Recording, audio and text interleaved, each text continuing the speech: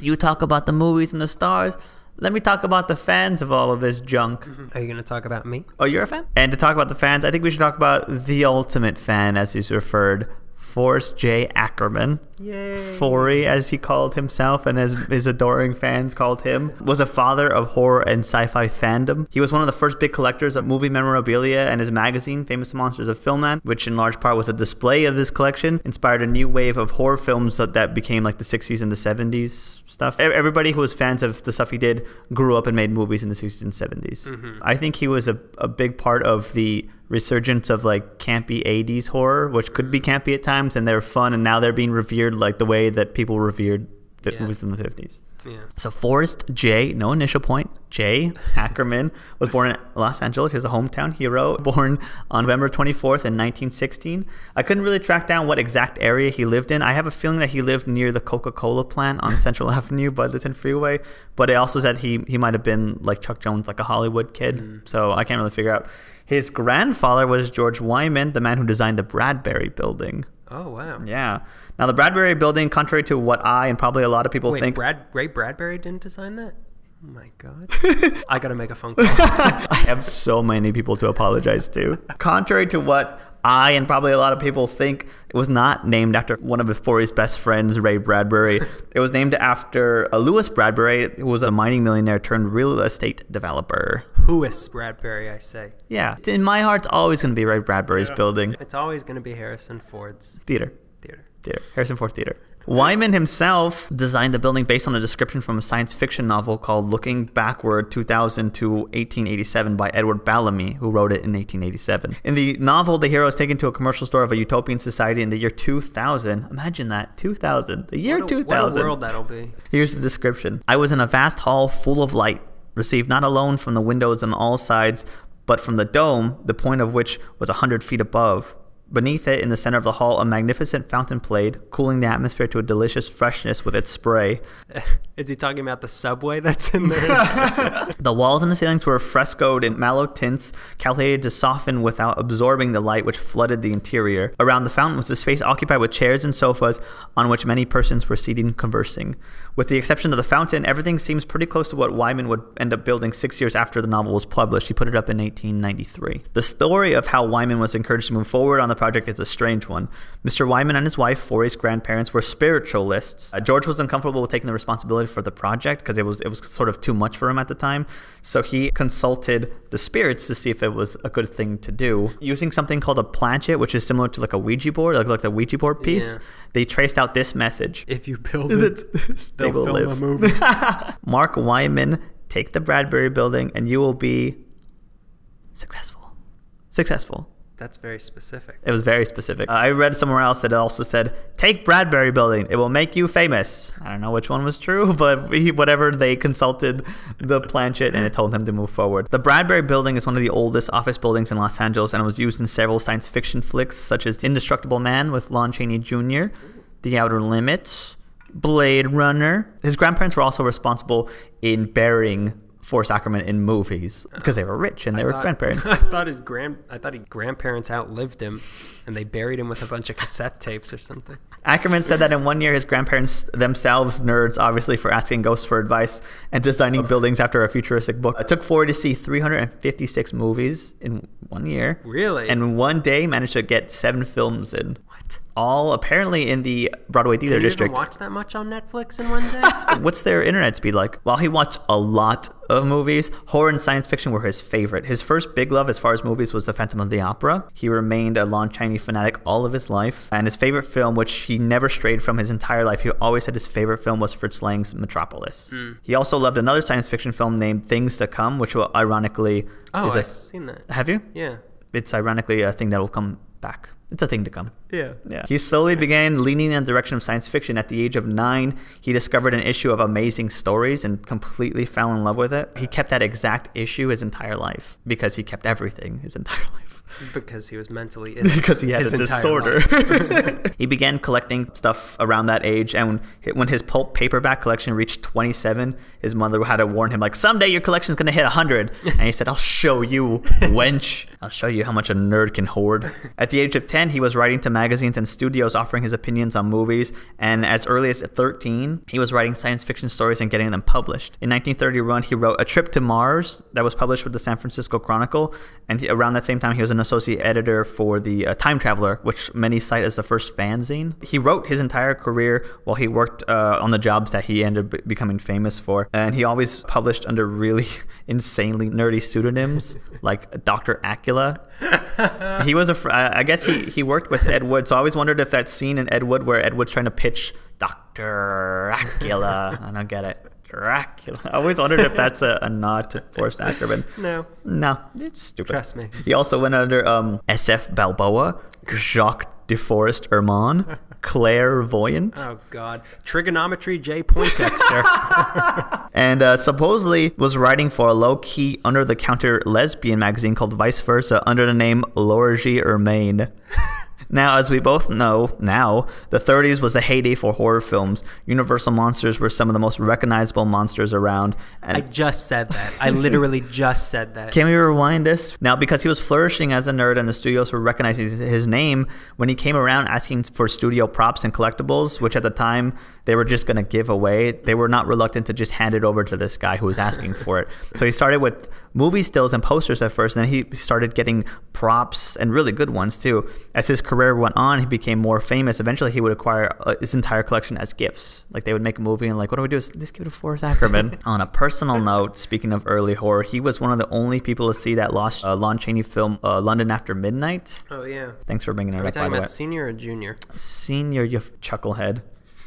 we only know London After Midnight from these incredible steals.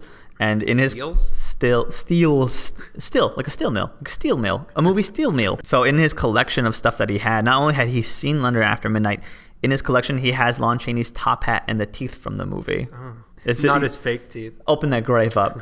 Foley at this time, he was in his late teens, was becoming a homing beacon for like-minded nerds who are becoming obsessed with this new genre. I don't know if you know who Ray Harryhausen is. The special effects guru? Yeah, that's right. The Paramount of the special effects industry, who created a form of stop-motion model animation known as dynamation, which is when the screen is split so actors and stop-motion monsters can be on the same screen together. He created the original Mighty Joe Young. He did monsters for It Came From Beneath the Sea, 20 Million Miles to Earth, Jason and the Agronauts, 1 million years BC. What did I say? Agronauts? Isn't that what it's called? No. Let me start over then. He did the dinosaurs in 1 million years BC, and then he also did all the stuff in Clash of the Titans, was one of my favorite movies. The new one? Yeah, the What about new Wrath of the Titans? Did he do that? He did the muscles on all the men. When Harryhausen was a young man, he was out in Hawthorne watching King Kong for maybe the third or fourth time. And after the film, he was leaving the lobby, and he wanted to photograph these beautiful movie stills that they had. And he asked the theater manager, "Oh, is it okay if I take pictures for this impending career that I want to? I need inspiration for what I'm going to do with my life." And he's like, "Oh, it's not ours. It's this kid named Forrest Ackerman. Here's his phone number." So they got in contact, and he came over Forrest Ackerman's house. He's like, "Hey, nice house, cool stuff here. I like how you have everything from King Kong. Let's be friends forever." And they were friends forever. Cute. It's a cute story. It's a neat cute. I don't know if he had these at the time that Harryhausen came over or not, but at some point in his career, he has the Brontosaurus and the Pterodon from the original King Kong. Really? He has it in his collection, yeah. Oh my God. Didn't that, no. The T-Rex is the one that King Kong ripped his jaw open. I was thinking that it was two T-Rexes fighting each other, but then I thought, wait, where's King Kong? Just sitting back and watching. I like this. I could get used to this. He was the founder of a nerd club called the Los Angeles Science Fiction Society, which started in 1934 with editor of Wonder Stories magazine Hugo Gernsback. He put up a flyer for a meet in a bookstores all around LA, and one of these nerds who responded was a young Ray Bradbury. That's how they became friends. The LASFS started meeting on the 7th or 8th floor of the Pacific Electric building on Main Street, but then soon moved operations to the Brown Room of Clifton's Cafeteria. Oh, really? Where there was free limeade and lime juice for everybody. And if I was a member, I couldn't have any because I have acid reflux, so they would have kicked me out. Nerds love tangy stuff. They wouldn't let you in anyway. Excuse me. I will be with the horrors. They also got free food if Clifton saw that you didn't have any money. Clifton would just be like, fine, whatever. That's Clifton for you. And there's a theme throughout this. I realized afterwards that Ray Bradbury didn't have a lot of money. Yeah. That's why he spent so much time in the library. That's why he said school was dumb.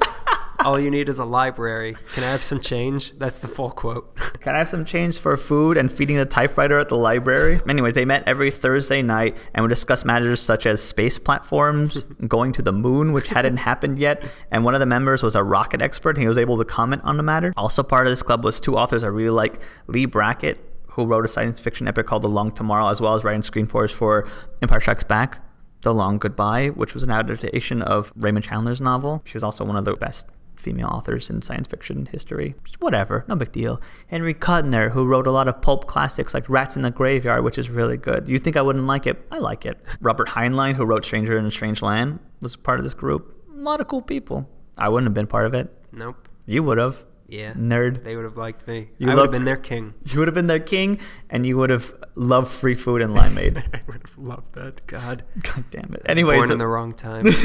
The Brown Room. I also feel like I could have been Dracula, but listen, everybody could have been Dracula. If you got there before Bela Lugosi, you would have been offered the part. The Brown Room of the Clifton Cafeteria became known as the Imperial Court of Science Fiction, the epicenter, like what is now science fiction lore, like starts there basically because of Forrest Ackerman. I want to eat in that room. A week after meeting Bradbury, Forey hired this out-of-work chump to come to his home and start working on Ackerman's fanzine, Imagination, where Bradbury would, in 1938, publish his first story, because the only way he can get a story in is if he's the editor. He also paid for Bradbury's bus ticket to New York so he and Forey could attend. No money. Nothing. He had even Uncle Ernie. I just need a bus ticket to that there New York City. I wrote a thing about quantum physics. So they both could attend the world's first science fiction convention in 1939. This was a big deal for several reasons in regards to fandom and Forey. Forey dressed up for the event as a hero from Things to Come, one of his favorite science fiction films. No one had ever dressed up like that before. This was one of the first instances of cosplay at a convention. Wow. Yeah. He really was a loser. He was a nerd. Oh my! He probably had the real costume from the movie. Where'd you make that? No, I got it. In the future. Where my grandfather made it. So Bradbury and Ackerman were really great friends. They were friends for their entire lives. There's a really great photo of the two of them in 1939 dressed up as like ghouls for Halloween. And they would later, after that photo was taken, go to a showing of The Cat and the Canary, where they ended up scaring a little girl in the audience. He would also lend money to Bradbury to create his own fanzine, Future of Fantasia. No money. Always needed money. Loser. Chump. Maybe he shouldn't be burning all those books. Could have sold a few. And once again, we have to announce that World War II happens, and soon after that, poor little nerd Forrest Ackerman was sent off, or he enlisted, I don't know, but he was stationed safely in Fort MacArthar in San Pedro. He never once saw... Was he involved with the Battle of Los Angeles? He's probably the one. Aliens! He's the one that started the alien rumor. I know how to squash this butt quick. Not even. He would have been he would have been as high as possible. Not high like getting high. He would have been like the highest peak possible. Like, take me. I'm ready. I've studied your culture and I'm ready to go with you. It's just a Japanese kamikaze pilot. Oh, that I'm not interested in. Safe in Fort MacArthur. He never saw any combat. But what he did do was run the newsletter, the Fort MacArthur Bulletin, which I'm sure he tried to sneak in references to Jupiter. And they're like, stop. No puns. The only space we want is between words. Don't do this to us. He was very happy to be done with the military, even though he never saw combat. And he was only like 40 miles from home. Sounds like me at camp. War is hell. His experiences before and during the war on the publication led Ackerman to pursue a career as a literary agent. And in his catalog, he had Isaac Asimov. He had A.E. Asimov. You know, I was just making fun of somebody in my life for correcting somebody of how they pronounced it, and here I am doing it. You're a scumbag. What can I say? I need to be corrected, apparently. I need to have my pants dropped. I need to be spanked in front of everybody. Please, don't use the S word. Excuse my foul language. I apologize. He had in his repertoire, he had A.E. Van Vogt. He had Rod Serling. He also worked with L. Ron Hubbard, the headpiece of Scientology, when Hubbard was a young science fiction writer. Yeah. He insinuated that he was a liar and also...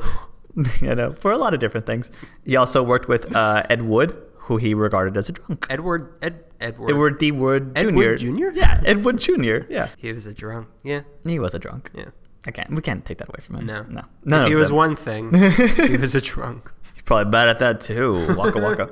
So in the 50s, movies started leaning, because of the atomic age, towards monster movies, like monsters that were giant. I told you this. I Listen, told you all of this. Did we write this together? Harryhausen was perfecting claymation and dynamation at this time, so he was a big part of this lean towards these certain kinds of movies because the technology was there. Also popular was campy horror films, like they were getting goofier, parodying, as you said, and the audience got much younger. In particular, young boys, like the one we have sleeping right here. Also around this time, localized horror hosts were becoming... What's in his bag? He better have some jelly beans. Does he have any now and later? Let's throw the Smarties away. We're doing him a favor. Yeah, favor. I like Smarties.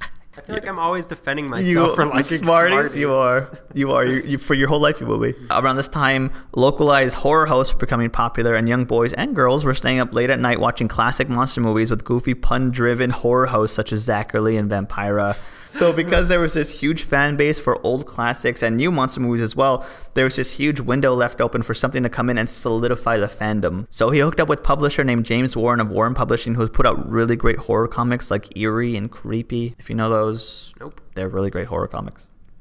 I had podcast over. In 1958, Ackerman and Warren created Famous Monsters of Filmland, which, funny enough, was referred to as Forrest Folly. Another folly for us. A lot of follies. A lot of follies, which had a real fancy... Nobody believes in anything. Nobody, no. And then they succeed, and then they get squashed by society. This is a perfect time to bring up... Have you ever had a Dianetics test?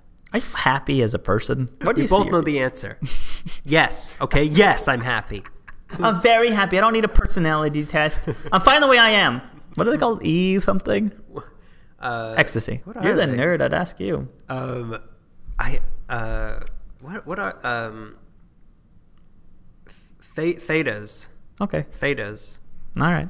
I'm glad we just spent that much time promoting a religion that I can't afford that. I would love to. Can't afford it. Someday when I'm rich, I'm going to be a Scientologist. Like Jason Lee, Giovanni Ribisi, and the lady from King of Queens. My 3 favorite actors. Famous Monsters of Filmland had a real fanzine quality to it. It was printed on really cheap paper, and it was black and white. It was really cheaply made, except for the cover, which was always beautiful. But it quickly became popular. It was the first issue, sold 200,000 copies. The first issue? The first issue. You know how many downloads we had of our first episode? 199,000. Yeah, we didn't make it. I mean, it sounds like a little bit, but... We didn't get Famous Monsters listeners. We got as much listeners as the homeless guy who's talking to himself in the desert. Cacti. I got the plural down. Cactuses? Cactopus. The magazine was aimed at 11-year-old boys who were monster hungry. Famous Monsters was fueled by the love of horror and sci-fi, which was there because of Forey. Silly puns, which Forey was fantastic at. He was great at wordplay. And it was also fueled by Forey's large collection of memorabilia. He was able to use all his movie stills and posters as photographs within the magazine himself. He didn't have to ask studios for permission. He had all these stills. So he just used them in the magazine. Sounds like copyright infringement. That's not what brought him down. The cover of the first issue has Warren dressed like a well-dressed and groomed Frankenstein and a beautiful blonde looking up at him adoringly. And I feel like this sums up 50s and 60s horror so perfectly. You have this horrid monster and the woman who loves him. But most covers were drawn beautifully, and I really do mean beautifully, by an artist named Basil Gogos, who has a great monster name. Is it Basil Gogos? Basil Gogos. Basil Gogos. Basil Gogos. Yeah. He's great. You should look up the covers. They're fantastic. They make monsters look so alluring and monstrous, but beautiful. I had to give a shout out to him. I hate the phrase shout out. No, you're the one saying it. You're the only one that's saying it. I had to give him a mention out. Famous Monsters talked about old movies and new movies and paid tribute to the movies and the stars. But not only them, they also paid a lot of tribute to the behind the scenes men, which was part there. I feel like I love that band. Like horror has a certain love for guys who are able to do special effects well, and I think it stems from Famous Monsters being able to pay tribute to, like, oh, Jack Pierce did this, oh, Rick Baker did this, and stuff like that. He also paid a really big tribute to his fans, the fans of the magazine. So all these encouraging fans to send in photos of them in their costumes and makeup that they did themselves, and he would publish it in. He also included his phone number in each issue so fans could call him. But back then, how many people really had phones? You can climb up the telephone pole and put a tin cup on it and listen to the end. Mm-hmm, yeah. We've all seen Green Acres. It's the place to be. So I hear. It's not as good as at Pettigo Junction, but seen too much TV. The magazine was bursting at the seams with silly puns. Readers were encouraged to write in fang mail. Oh, God. He would always give fans what they asked for. Oh, after all, he was a fan of the printed weird. Oh. All kinds of puns. James Warren used to hold up a sign that said, "I am an 11-year-old boy, write like to me," and that's what you got. Yep. Speaking of puns, Forrest Ackerman is responsible for the term sci-fi as a pun on hi-fi, high fidelity, or science fiction. He said if you were a fan of soap operas, you must love cry-fi. And if you love James Bond, like the Menendez brothers, you must love, guess it, Spy-fi. I was going to say Spy Another Day. I don't know. This is why I was not Forrest J. Ackerman. Anyway, that's all very punny. The magazine had his patented style of humor and his love of horror and science fiction. It was like an extension of his personality, which is why people took to it so well. In the magazine, he also featured himself a lot, the big ham, and he referred to himself as Uncle Forry. And because of his prominent appearance in his own magazines, kids really grew to admire him as one of their own, like a big kid. He was called by Robert Englund, we also know him as Freddy Krueger, as the... Went to see son. Went to see son. Why did we bring that up? Because he's here with us right now. This is all a dream, people. Do you want to say something, Mr. Englund? Oh, no? Oh, okay. It's probably best he doesn't talk. He's not that interesting. I mean, he is here, but he's just not that interesting. Also here, Rick Baker. And the body of Bela Lugosi. We just had to know about the medallion. Fresh as a daisy. It's there. He is not casted in a new. He is casted in a new Frankenstein versus Wolfman remake by McG. We're trying to stage his career comeback that he always wanted. What better actor to play the undead than the dead? But we again got him hooked on methadone. Oops. Our fault. That was our fault. I'll take full responsibility for that. As well as featuring articles and interviews and puns, the back ads of the magazines are just as renowned. They were put together by the Captain Company, which put out toys and horror memorabilia and has been especially nostalgic to old fans. I have a couple issues and I go through it and I'm like, I could still order this, right? You get masks, model kits, life-size monsters, costumes. Like Dana Gould says, you get a monster mask and an apron with a photo of the monster you are, so really you're just dressed up as a fan of that monster. They sold action figures, cardboard cutouts, they sold dolls. They have a life-size, and he was tall, Zachary poster to put on your door, and I want it. They still have a website, Captain Company, and you can go there and get Famous Monsters shirts. Famous Monsters of Filmland is also responsible because of Captain Company and Forry's own collection with creating the Nerd Who Collects Everything subculture / disorder. Now let's talk about Forrest Ackerman's house, yeah? Yeah. 2495 Glendower Avenue in Los Feliz. I believe up in the hills around Mount Doom, you know, some people refer to it as the Griffith Observatory. Forry had other names for that area. He would refer to the area as Horrorwood or Holy Weird in the beautiful state of California. Yep. King of it. That's why the Fort MacArthur Bulletin was like, kick it back a notch. Enough. We gotta end this war. The deciding factor in dropping the bomb on Japan. We gotta end this magazine. It was the headquarters for Famous Monsters of Filmland, which means the address was printed in the magazine along with his telephone number. But the house was also just his 18-room house. He lived there, and fans were encouraged to come by on the weekends and take a tour of the place led by Ackerman and his wife Wendane when they started doing tours. Wendane, yeah. She was German, I think.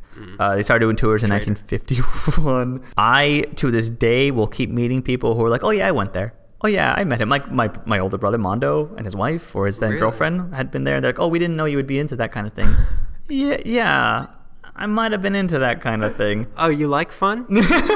Oh, you like to see everything in every movie since forever? I had to, and you can watch tours of the place on YouTube led by Uncle Forry himself. They have a lot of footage of it.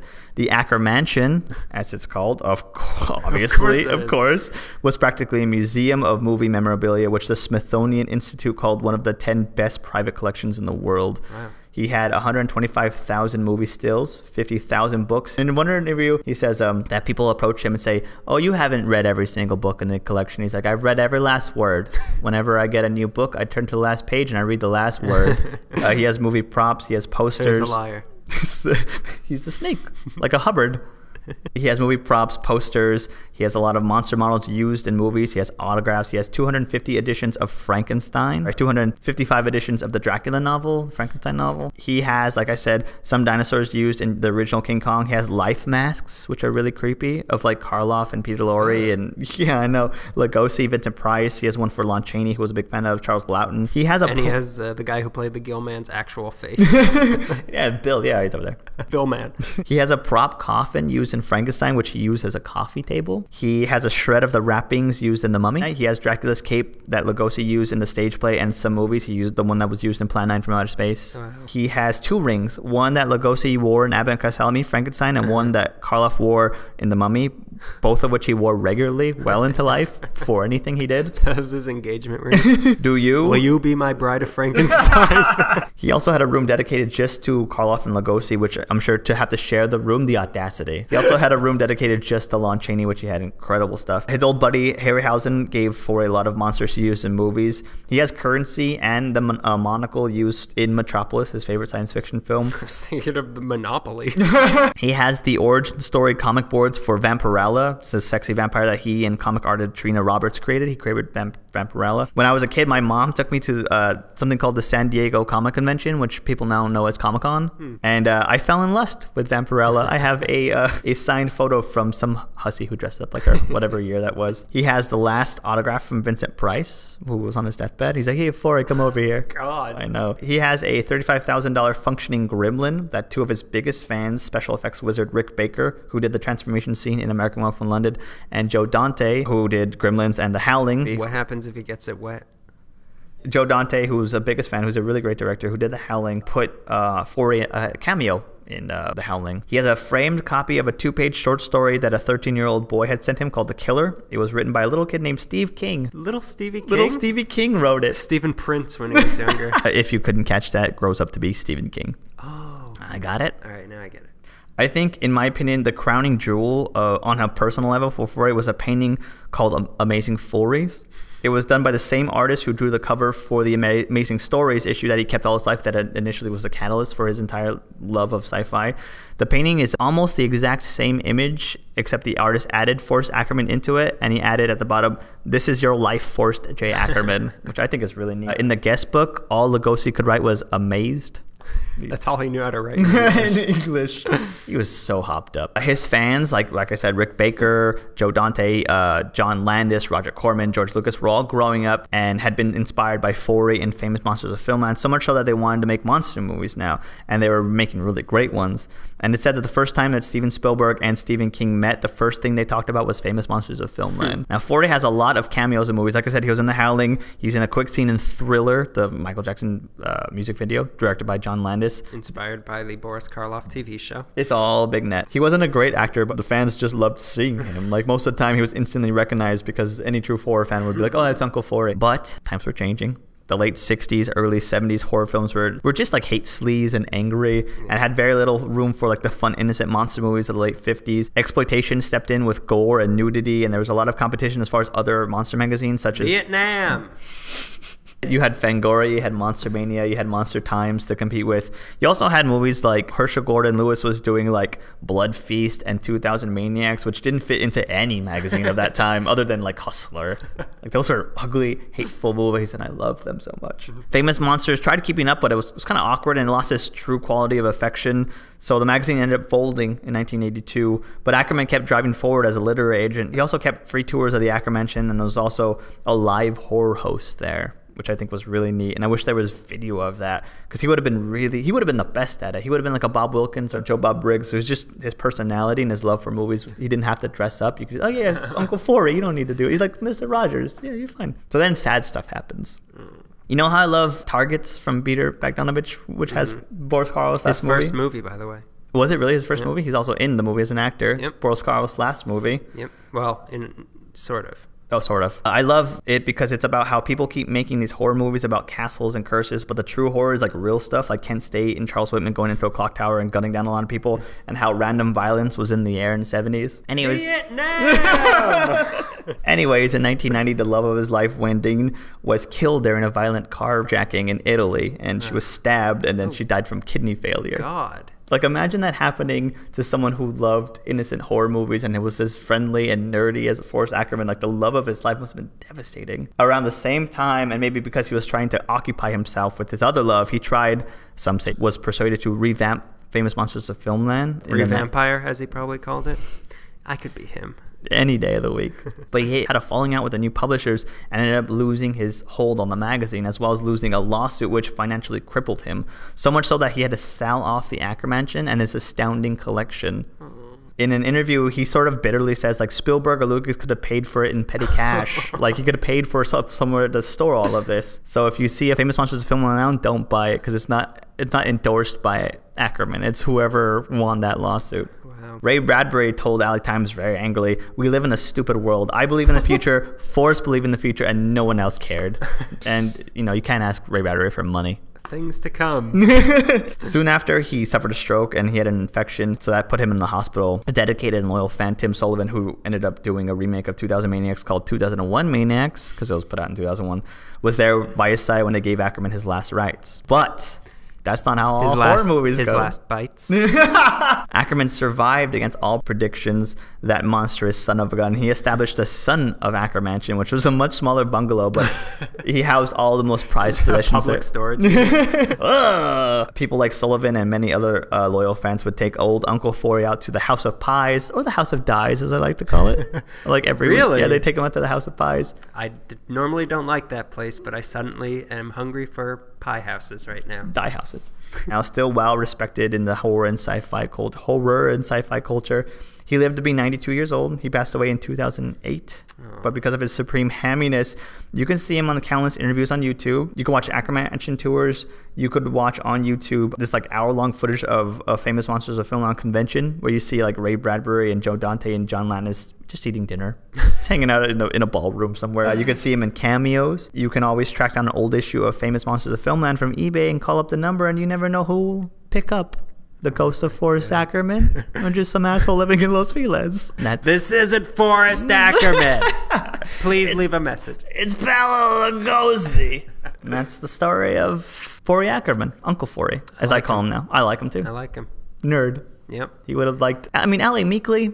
He would have liked it. Oh my God, he would have been our only like. Is that a pun? I better jump all over it.